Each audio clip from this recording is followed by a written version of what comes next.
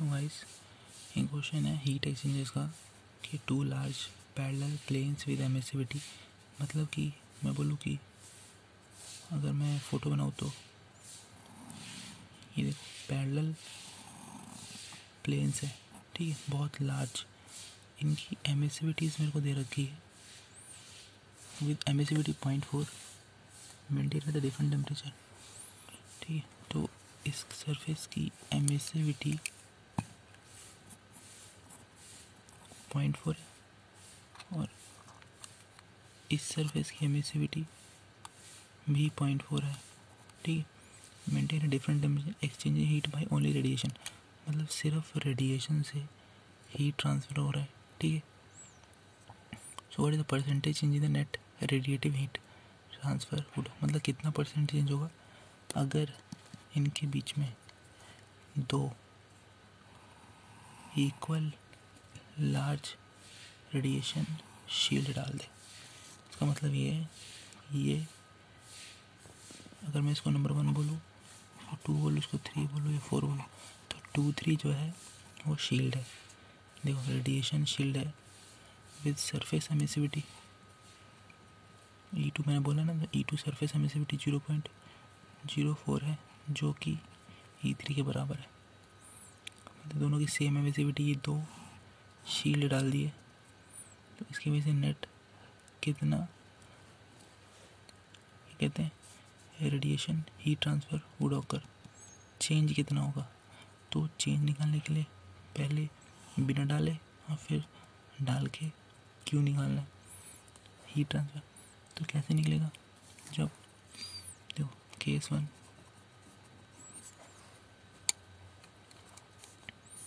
When no shield,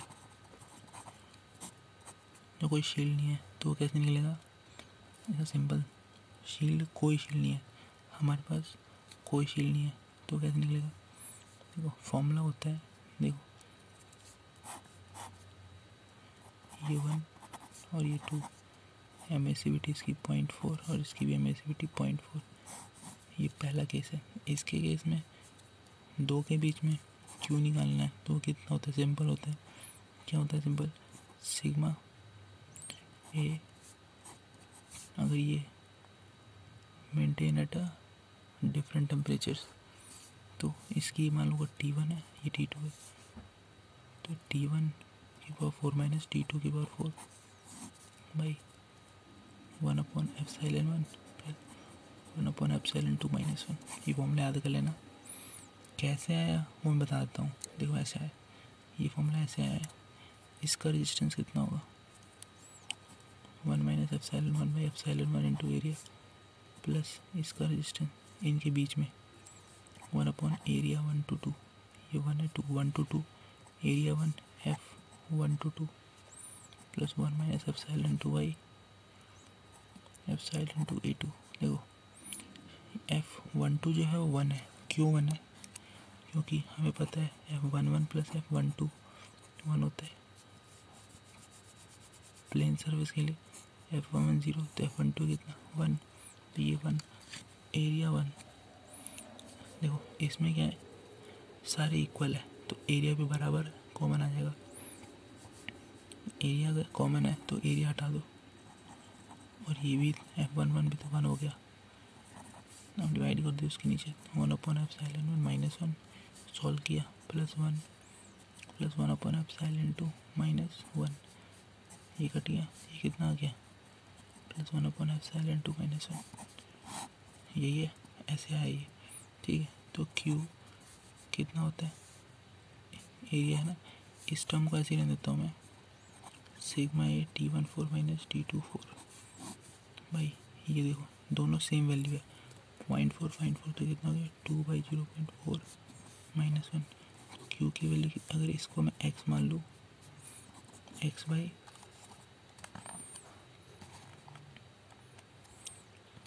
2/0.4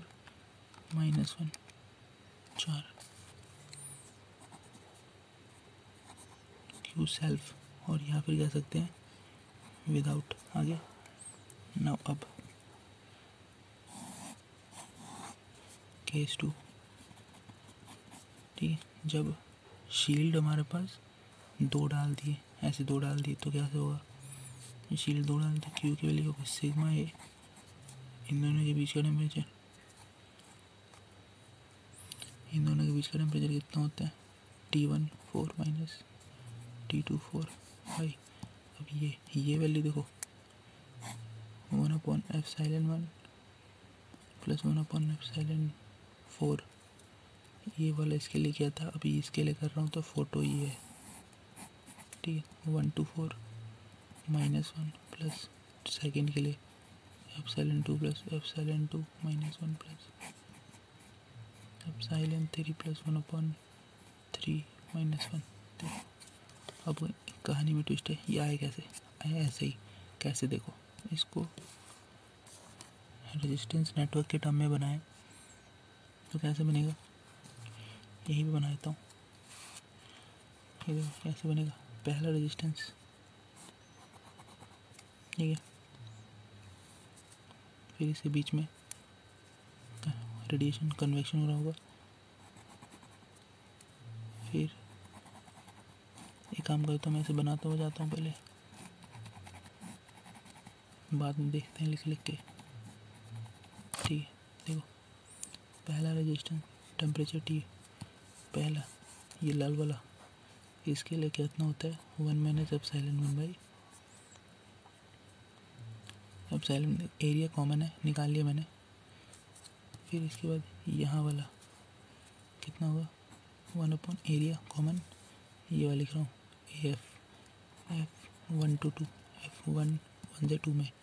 फिर shield आ गया, shield के लिए क्या होता था 1 -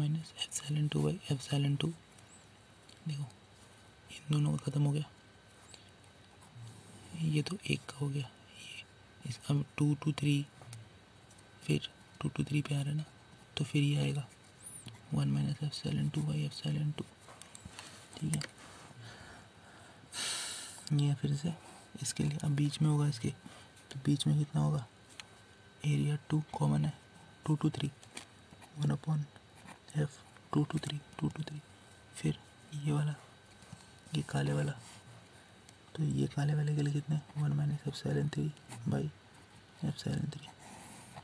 सेकंड के लिए हो गया, तीसरे पे आना है, तो तीसरे में आने इन दोनों के फिर ये आएगा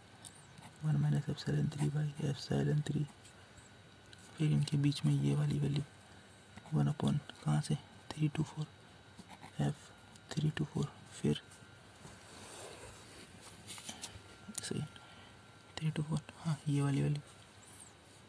यहाँ पे आएगी, कितनी आएगी 4 है ना, 1 - ε4/ε4। सबको हमें जोड़ देना है। अगर हम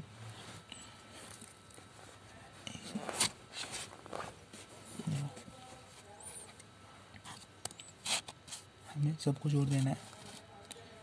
तो ये कितना हो गया, देखो F11 F13 ये सब 1 हो जाएगा, ये 1 ये 1 ये 1 है क्योंकि पैरेलल्स है, ठीक है। तो इसको सॉल्व किया 1/ε1 -1 प्लस 1, ये इसको ε2 ये वाला -1, फिर इसके लिए 1/ε2 -1, फिर ये +1 ये वाला, फिर ये वाली वैल्यू प्लस 1/ε3 -1, फिर ये वाली प्लस 1/ε3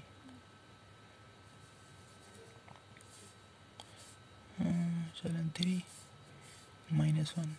फिर ये +1, फिर ये 1/ε4 -1, ठीक है। ये कट गया, ये कट गया, ये कट गया, देखो क्या बचा 1/ε1 ये वाली वैल्यू, फिर ये वाली वैल्यू, अरे एक सेकेंड 1/ε4, ठीक है। ε4 का ये वाली वैल्यू हो गया। अब देखो -1 ये वाली ली मैंने, अब बची प्लस 1/ε2 ये 1/ε2 ये वाली, और एक -1 ये भी ले ली, प्लस ये 1/3 प्लस 1/3 और एक ही वाला -1, तो ये चीज़ ये आ गई। देखो लॉजिक है, जितना ये उतने ये 2 बार करके, ठीक है, 2 बार करके। अगर 4 3 होता तो एक बार ये एक और आता है, ऐसा ही वाला टर्म, ठीक है। देखो ये सब बराबर है, ये दोनों बराबर है, ये दोनों बराबर है, ये दोनों बराबर है, तो कितना हो गया, इसको मैं x मान लिया, q with shield x by 2/ε1 plus देखो 1 2 3 4 सब बराबर है, 4/ε2 -3 1 2 3 माइनस का, तो कितना हो गया, x बाई ये हो गया 2/0.4 प्लस 4/0.04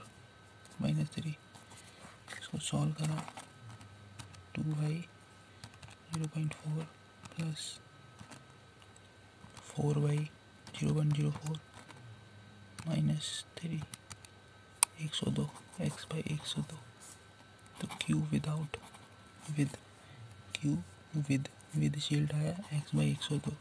देखो परसेंटेज चेंज निकालना है तो कैसे निकलता है, कैसे निकलता है, q without minus q with, ये शील्ड है, q विदाउट शील्ड इंटू 100, कितना हो गया, विदाउट कितना है,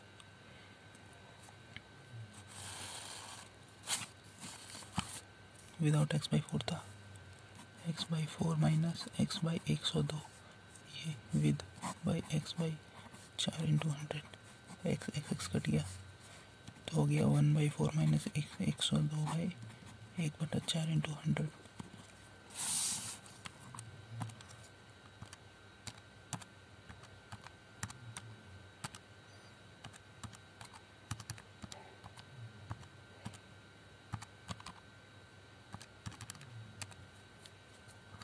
%96.07% का चेंज आया है, ठीक है। थैंक्स फॉर वॉचिंग, सब्सक्राइब कर लो यार।